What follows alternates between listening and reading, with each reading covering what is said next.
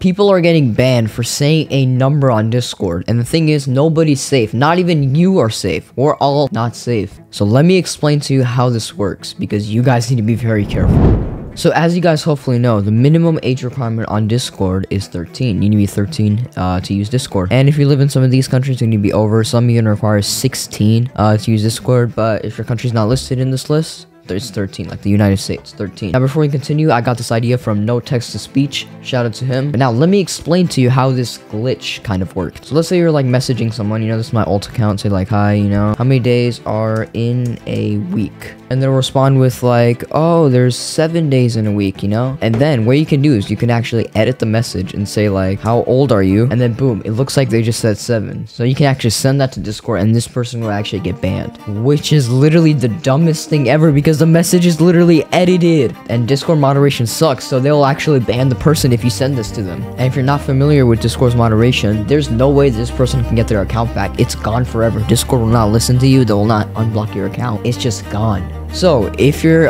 be careful what you're saying on Discord. Add some context, like let's say I asked the question again, right, then do this, like, see that now there are 7 days in a week, you know, change it to that. And then if someone edits it and says it doesn't make any sense anymore, you know, how old are you, there are 7 days in a week, those are not compatible.